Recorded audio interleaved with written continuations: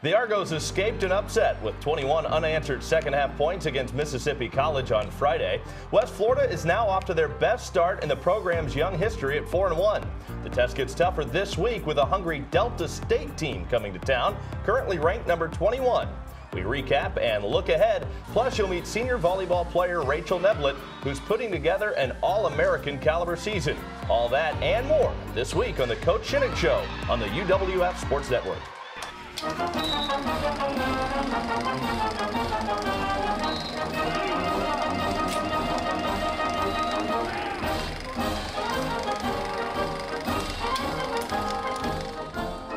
And welcome into the Coach Shinnick Show. Along with head coach Pete Shinnick, I'm Tommy Thrall. Thanks for being with us again this week. Well, Coach, you survived a tough game against Mississippi College, but everything's kind of thrown out of whack in a game like that. You guys are moved up a day. You're playing on a Friday night. Everything just feels different, and it was all happening on short notice. No, it really did, and it was I would say, strange atmosphere, to say the least. You know, we got guys coming from class to go to a pregame meeting, to go to a pregame meal. Just really a different feel to it. Very excited, though, about the crowd that we had, the people who came out, and really thankful for our administration. Just short notice getting that done, and then really having to tear the stadium down afterwards for the storm that was coming. It was unique because it seemed like everybody kind of settled in by the second half, including your team. You guys really looked a lot better in the second half. Yeah, very disappointed how we came out in the first half, but give Mississippi College a tremendous amount of credit. They came ready to play. They, you know, the delay or the change in schedule didn't affect them at all. They were ready to go. It affected our team more, which is something we got to work on. But come the second half, you know, I think that's what we're capable of, and I think that's what we got to be able to play week in and week out. You know, to be able to compete in this league the way we want to. Going into this game, it seemed like it had the makings of a trap, but you guys came right out and scored first. Chris Schwartz had a nice game on the ground. He did. You know, we made some changes in the offensive line, but Chris just continues to run better and better. You saw him right there. And then you see Anthony Johnson really never give up. Whistle never blew, and he ran into the pile and then bounced his way out and got his first college touchdown. Put the Argos up 7-0 then, and then they started driving. Ty Jobe really can get it done with his legs, can't he? No, he can, and I mean, both their quarterbacks are pretty athletic, and they do a pretty good job. And right here they ran a speed option on us. They did that a couple of times. We were in man coverage, which in that case makes it a little difficult. And then here they score their second touchdown. We have blown coverage, really miscommunication. But I think from that point on, you started to see what our defense could do. Here, creating a fumble, Marvin picking it up, really putting ourselves in a great position, give the ball back to the offense. We're going to start breaking on the ball here. Started the second half. Dre Tacombe with the interception. Really the energy that we needed. We talked about that at halftime, and then here we go, Chris Schwartz really running in a new blocking scheme that we put in for this week. Guys ran it great, ran it extremely well. Austin Blake Smith catching a ball down the seam. Thought Gray threw him a really nice ball here, kind of on a second down right there. And then great third down conversion right here. Antoine Griffin doing what we think he's capable of, going up, making the big play. And then Gray really should have given this, but, I mean, he pulled it, and he found a way to get in the end zone. It's one of those things where we say, if you're going to do that, you got to get the touchdown. And sure enough, he did. So great play. Going to see Reggie Barnes here really steal the ball. Great coverage, though. Great call by Darian Doolin, mixing it up in the coverages, doing some man, doing some zone. And then obviously the game sealer here, fourth down. Marvin comes up huge. Great play. And really just a great game for Marvin all the way around. You mentioned earlier, not just what he did defensively in that game, but also what he did on special teams as well. Yeah, he's a guy that's going to play a ton of snaps for us on defense, but then on special teams, he's the one who downed the ball, tipped it out of the end zone, so that we could start that last series for, them on offense at the 2-yard line. He's covering kicks for us. He doesn't take a play off, and really impressed with how he played, and we needed somebody to step up, and I thought he had a great game. Well, we're talking about defense. Let's stay on the defense. It seems like the defense has really kind of become one of the strengths of this team. Now, sure, they're going to see a great test this week in Delta State. We'll talk about that later on. But when you look at the defense of this team, they pitched a shutout in the second half. You really have to be happy with what you saw out of them in that game in particular. Extremely pleased. And really, I think except for a couple of plays in the first half, I thought, when you go back and watch it on film, they played better than, I thought in the first half.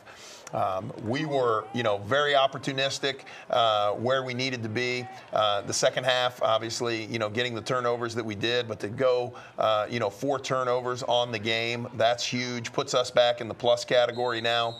On the season.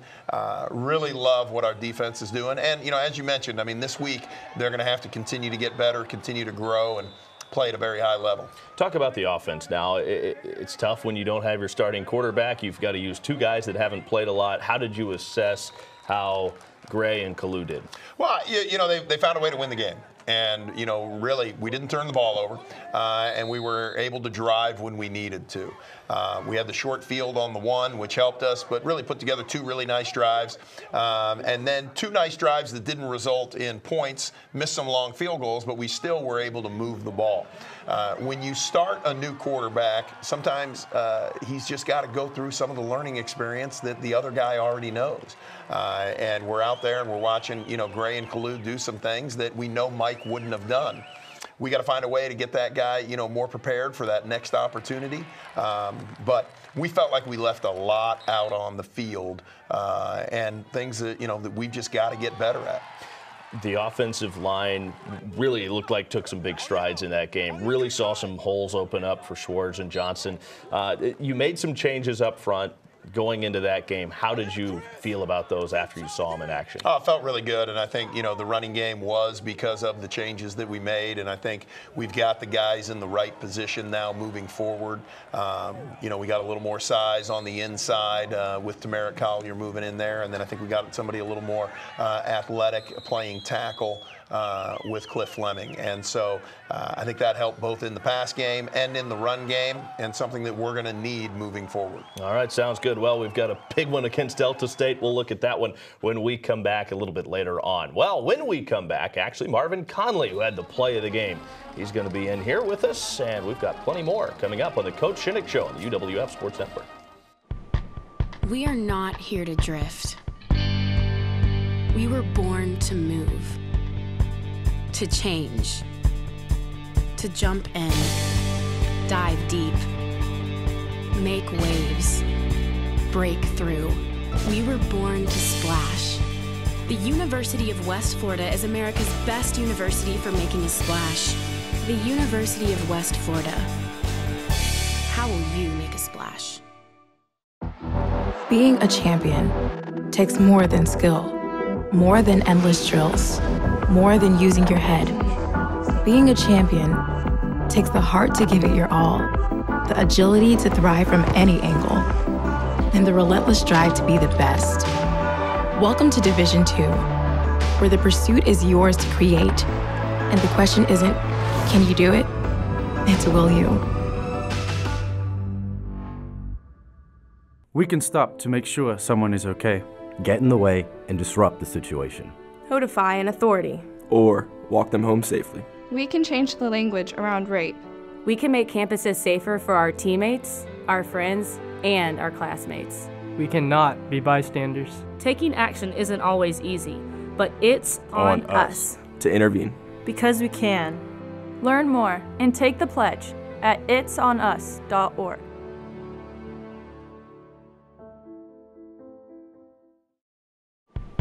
The world is our ocean, and we are here to make a splash, to dive deep, to create, to develop, to break through. At the University of West Florida, there's no limit to how you can make a splash. Don't just sit on shore, jump in. The University of West Florida. How will you make a splash? We will never settle for the kiddie pool. We are destined for the vast ocean of opportunities that await us. We were born to make a splash.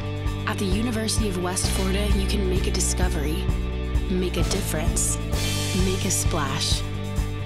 So take a deep breath and dive in. The University of West Florida. How will you make a splash? Welcome back to the Coach Shinnick Show. The national champion Argo tennis team was celebrated at Friday night's football game. There was a slight change of plans with the game being moved up because of Hurricane Nate. The event was scheduled for Friday night at Seville Quarter. Despite the change of plans, it was an excellent celebration of the tennis program's 4th national title and 2nd in 4 years. This is what we dreamed of all season, and you know, you got to have a lot of things go right for this to happen. They were playing for each other, and that was kind of the difference. You know, win or lose, we felt like we were playing for something greater than ourselves. Argy the Argonaut got some student athletes out in the community last week to read to some area elementary school students at Oriole Beach Elementary. Dominique Whitehurst has more. Baseball, softball, and cheerleading were all represented last Wednesday. They spent the morning reading and playing games as part of Argy's Reading and Recess program. The Argos will be making stops all over the area during the school year to help promote literacy and an active lifestyle in our youth. The event was a huge hit with the kids in Gulf Breeze. We have the UWF student athletes coming out for reading and recess. They're read to the students and talked about some of the skills we're practicing, like compare and contrast. They told a little bit about themselves and why they love UWF and what positions they play and what sports they play in. And then they brought us out for recess to throw the ball around and kick the ball with us. Argo senior volleyball player Rachel Neblett has been a key piece to Melissa Walters' team over her 4 years, but now in her senior year, she's been exceptional. Rachel Neblett is having a career year to this point. She leads the league in hitting percentage and is 2nd in points, while also sitting in the top 6 in kills and blocks, all of which makes her the cornerstone of a special unit for Melissa Walters' 2017 squad. She's elevated herself into being a leader in this program, and I think when you're a leader, you hold yourself to a higher standard. Senior year, it's all about living up to potential, whether it's for me, for my teammates, just as a team in general. And there's always that added pressure of this is my last year. She's handled it well with a focus that hasn't gone unnoticed by her coach. This year, she's just on a mission. You know, she knows what she wants, and she is not afraid to continue to grow her game and get after it every night, but she's treating every practice, every match as its own separate entity. I'm not messing around anymore, taking care of business kind of a thing. You know, when you're young, when you're immature, you might not appreciate the opportunities you have as much, but now that it's my senior year, I wish I'd had this epiphany earlier in my career. She's grown into the prototypical Argo volleyball player, but Neblett and her fellow seniors have plenty more they want to accomplish. She's just unbelievably loyal to our program. You know, she is that player that when I address the team, you know, looks you in the eye, nods her head. She just is 100% completely, totally bought into what we're about. It's my last year, it's Katie's last year, it's Mo's last year, and we have this tradition of winning at UWF that we really want to take on our back and really run with. Neblett and the Argos are currently ranked number 23 nationally. They will be in Birmingham for the regional crossover this weekend. Switching back to football, the Argos have been scooping up GSC weekly honors consistently this season. This week is no different. After totaling 8 tackles, a fumble recovery, and the biggest of all, a game-clinching 97-yard pick six, junior Marvin Conley has earned himself GSC Defensive Player of the Week. He joins us now in studio. Marvin, thanks so much for being here. How you been? I'm good, man. How are you? I'm doing really well. You should be great after a weekend like you had last weekend. Take us through the pick six. We got to start there. What was that like for you? Man, you know, big 4th down. We're there on the about 2-yard line, ready to punch it in and go to overtime, and Coach Doolin calls a zero coverage. So we're going to bring a little heat, and we're going to press him up. So Trina Archie gets to the quarterback, makes him roll out. Quarterback flips the ball over his head. Not sure what he was thinking. Yeah, but the ball was floating in the air, and I run underneath it. After that, I just seen the green light, and that was about all. Well, after you make the catch, did you realize, hey, I'm gone and nobody's going to catch me, or what did you see at that point? Well, when I made the catch, the quarterback was on the ground like a little bit in front of me, and once I went around him, I was like, wow, I'm gone. Like, there's no one else around me. Never slowed down, never broke stride. You had 4 of those picks last year. I'm guessing this one felt just a little bit different. Oh yeah, pick six, first touchdown in my college career, so good. It was pretty amazing.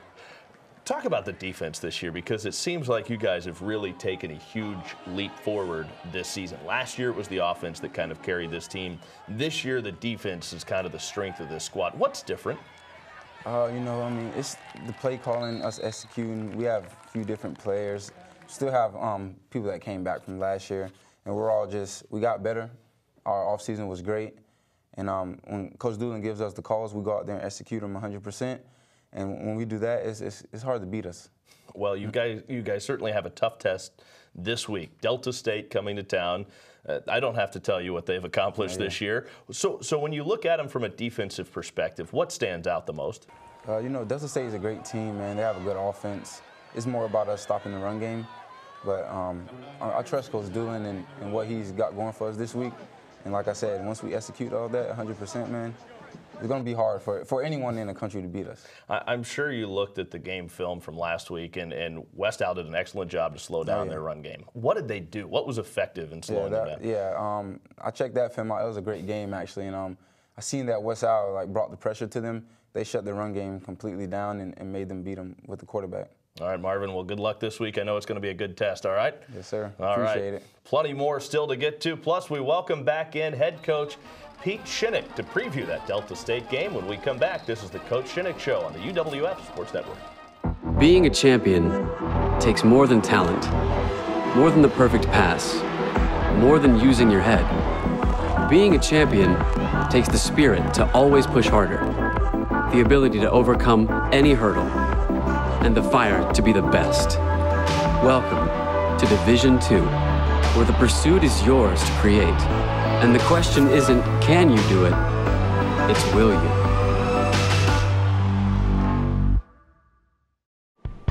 The world is our ocean, and we are here to make a splash, to dive deep, to create, to develop, to break through. At the University of West Florida, there's no limit to how you can make a splash. Don't just sit on shore. Jump in. The University of West Florida. How will you make a splash? We are not here to drift. We were born to move, to change, to jump in, dive deep, make waves, break through. We were born to splash. The University of West Florida is America's best university for making a splash. The University of West Florida. How will you make a splash? We can stop to make sure someone is okay. Get in the way and disrupt the situation. Notify an authority. Or walk them home safely. We can change the language around rape. We can make campuses safer for our teammates, our friends, and our classmates.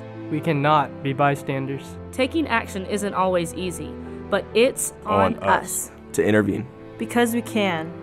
Learn more and take the pledge at itsonus.org.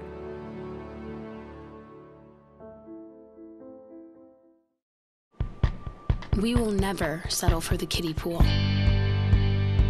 We are destined for the vast ocean of opportunities that await us. We were born to make a splash. At the University of West Florida, you can make a discovery, make a difference, make a splash. So take a deep breath and dive in. The University of West Florida. How will you make a splash? The Argos are 4-1 as they enter the gauntlet of the schedule, with 3 of the final 5 games being played against ranked teams. Delta State is up first. And we welcome back in Argo head coach Pete Shinnick to discuss the Statesmen. Boy, it's a tough finish to this schedule. In North Alabama, not ranked right now, but they're in there as well. This is a team that's been hot. Of course, they were the national runner-ups. I mean, how do you really kind of get your team ready at this point of the schedule? Well, that's why you got to work really hard early on in the season to be in position, to make these games count. And, you know, very proud of our team, again, finding ways to win, finding ways to continue to get better. You know, I've been telling our guys, I don't know that we've played our best game yet, and hopefully we haven't, so that we can, you know, improve and play a great opponent in Delta State. Delta came out hot this year and really have stayed with it. You know, the West Al loss, what's probably the most impressive thing is they were down, but kept fighting and really had an opportunity late in the game to win the game. And, you know, very impressed with what we see on film, and know that we're going to get a great team coming in here on Saturday. They're a top 25 team, 23 to be exact, coming into this week. Last week's loss was tough. They lost by 3, 29-26. You mentioned that. Does that make them more dangerous, a team that good coming off a loss? Well, I think so, especially when you look at how they lost it, because they probably should be going to overtime. They have a very good kicker. He missed a field goal late in the game, and not a long one. I mean, something that I think he's very capable of doing. You know, I think they're going to come in hungry. I think they're going to come in, you know, really ready to go to get back, you know, to where they think they are. They really kind of control their own destiny at this point in time. So we're gonna be in for a great game. We got to be up for it. They seem like they're better. I mean, we haven't seen them yet, but they seem like they're improved over last year. What makes this team better? Well, the number one thing is their defense. Last year, you know, a lot of people were scoring. And I mean, just give you an idea, you know, they played Mississippi College last year. It was 60-30.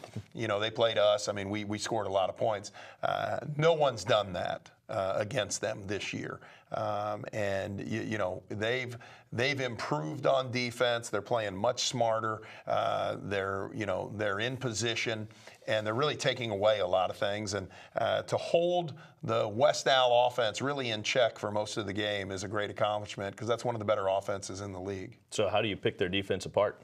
Got to be great at what we're doing, and you know, excited about our game plan and what we're looking at. But you know, just really got to be great in executing it. There's very little room for error, and you know, they give you some things, but you got to almost be perfect to take them. And so we're really challenging our guys with, you know, taking advantage of every opportunity that they get and making the most of it. The defense is going to be tested this week as well. Chris Johnson, their running back, is just behind Antoine Haynes of FIT. So how do you slow him down? Well, Chris is as good a running back as we have seen in 2 years. And, I mean, he plays as well as anybody. And their O-line is as big as any O-line that we'll see. So, you know, last year, for the most part, I thought we bottled them up. But we gave up some things that I think we got to clean up this year in order to be able to be in the game. All right. Well, now the questions get tough. They come from the audience. He will answer your questions when we come back. This is the Coach Shinnick Show on the UWF Sports Network. We can stop to make sure someone is okay. Get in the way and disrupt the situation. Codify an authority. Or walk them home safely. We can change the language around rape. We can make campuses safer for our teammates, our friends, and our classmates. We cannot be bystanders. Taking action isn't always easy, but it's on us to intervene. Because we can. Learn more and take the pledge at itsonus.org.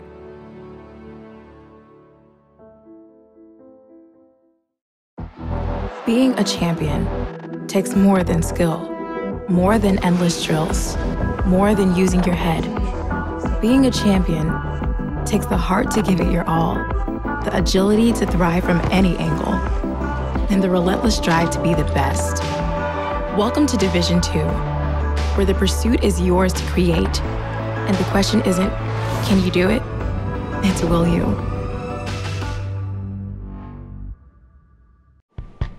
We are not here to drift. We were born to move, to change, to jump in, dive deep, make waves, break through. We were born to splash. The University of West Florida is America's best university for making a splash. The University of West Florida. How will you make a splash?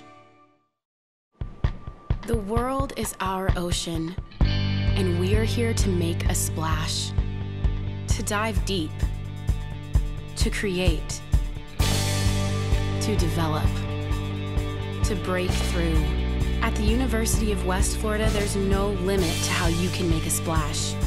Don't just sit on shore, jump in. The University of West Florida. how will you make a splash?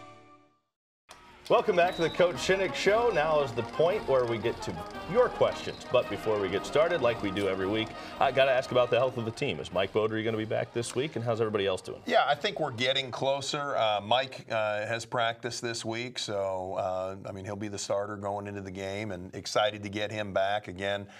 Took the right precautions last week, and, you know, we were able to find a way to get a victory without him, so excited to have him back. All right, very good. Well, let's get to it. You can, of course, submit your questions if you've got some for Coach Shinnick. Go to goargos.com and click on the button that says Ask the Coach. So we get started today. William in Pensacola is first up, and he wants to know your feelings on screenplays.